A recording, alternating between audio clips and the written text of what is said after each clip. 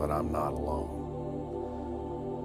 I got 3 million people up there waiting on me to complete this godforsaken job. All I have to do? Repair the atmosphere.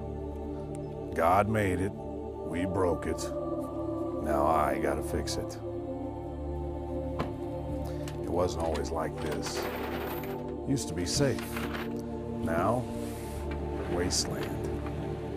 See, everyone else left. They all fled the ships to keep them safe, keep them preserved, hold them until we finish attempting to fix the atmosphere. So that's it. People on the ships are the last ones left, other than the people doing what I'm doing, trying to fix the mess. There used to be more of us, more people down here doing the same thing. 35 to be exact. They called us the healers. I don't know that we've healed anything. Each of us was chosen because of one thing. That we got nobody else, no one left to lose, and nobody that cares about us. They gave us 400 different atmospheric fixing elements and a device that they called the beacon. Our mission is to use the beacon to launch each element up in the sky, one by one, and pray that one of those elements will be the right one.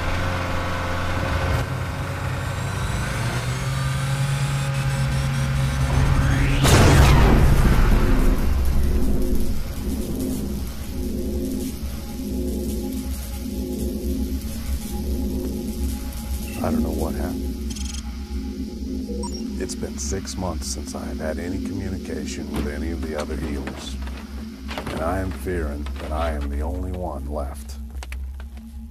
I know there have been a few humanoids down here. People that have developed, changed, adapted, survived. And I know that there's one that's following me. And I've seen him, and he has not come close enough yet for me to do anything about it. So for now, I keep moving. I try to get further and further away. But then again, you never know. When you're alone, you're not really alone.